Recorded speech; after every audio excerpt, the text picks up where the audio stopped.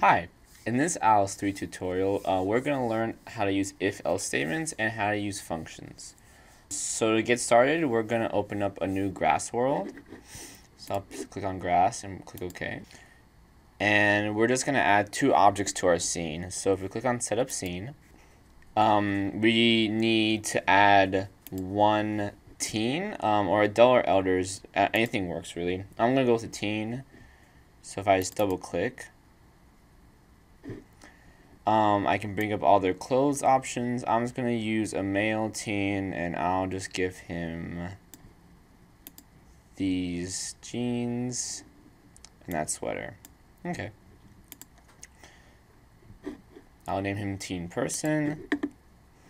And I'm going to use the snap option to make his placement a little more precise. So if you click here and click on use snap, a grid comes up and you can actually move your objects based on this grid. So I'm gonna put him on this intersection right here. And I'm also going to bring in a penguin. For some reason the penguin is in the flyer classes, even though penguins don't fly. We'll drag in a penguin, an adult penguin. Just name him penguin, press OK. Then we'll snap him onto the same line that the teen is standing on. And we'll snap him about that distance away.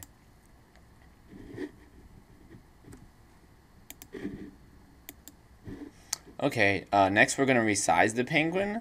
So if we click on the resize tool, we want to resize the penguin so he's about almost the exact same height as the teen. So I think that's good right there. And we want to do this because we're going to use a function later to determine which one's actually taller. And the next thing we're going to do is make the penguin and the teen turn and face each other. So I'll click on the penguin first. Oh, I need to go to the default tool. Click on the penguin first. And I'm going to hover my mouse over the ring around his feet.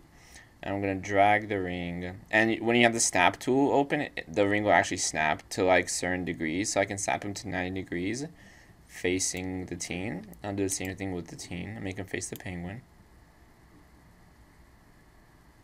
There we go. Okay, and now we're actually ready to start setting up our methods. So we'll go back to editing our code now. And so the point of this world is to check which object is taller, the teen or the penguin, and then make them do a victory dance and say, "Ha, I'm taller," if they actually are taller than the other person. And in order to do that, we need to use the object's functions and we need to use if-else statements. So the very first thing we're going to drag into my first method is an if-else statement. And this can be found down here. It looks like just an if block. We'll drag it up into my first method. And we'll set its default condition to true. And so what we want to do, if the penguin is taller than the teen, we want the penguin to spin around and say, "Ha, I'm taller." If the teen is taller than the penguin, then we want the teen to spin around and we want him to say, "Ha, I'm taller." So this if-else statement lets us do that. Any statement we drop into this top block here will execute if this condition is true.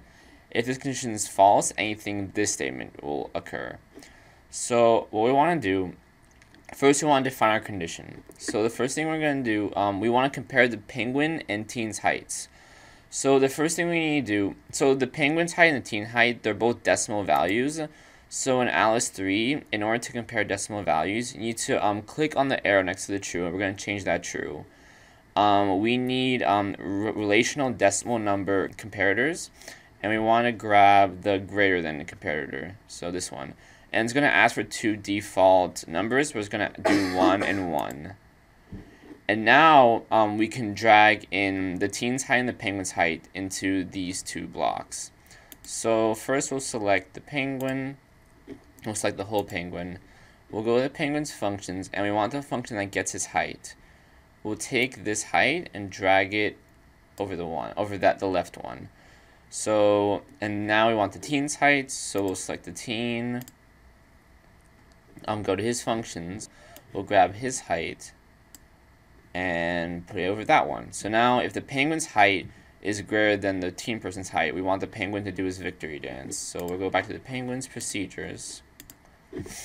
And we want the penguin. Oh, first we need to put in do together because we want this to happen. We want these two things to happen at the same time. So drag in a do together from the bottom, and then we'll put in a penguin turn inside that do together, and we'll make him turn left. We'll make him turn 1 revolution. Then we'll drag in a penguin say.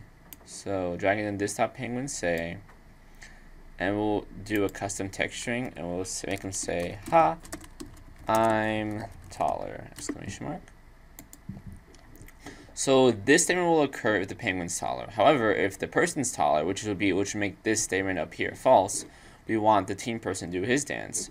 So we'll drag in our do together, and then we'll drag in all the teen person's procedures. So we'll drag in a turn, make him turn left, 1 revolution, and then we'll make him say the same thing as the penguin.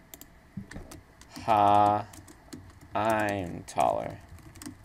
So now we have all the code we need to check which one's taller. So if we run the world, so click run, okay, it looks like the teen person's taller. And we can check to make sure that this code is actually working properly. We can go back to setup scene and manually resize our penguin to make him definitely taller than the teen. So make him that big. He's definitely taller now. If we click run now, yep, the penguin does the victory dance as he should. So now we'll resize our penguin back down to his original height, and you can do that just by hitting the undo button. Yep, shrinks him back down. So now he's shorter than the teen again.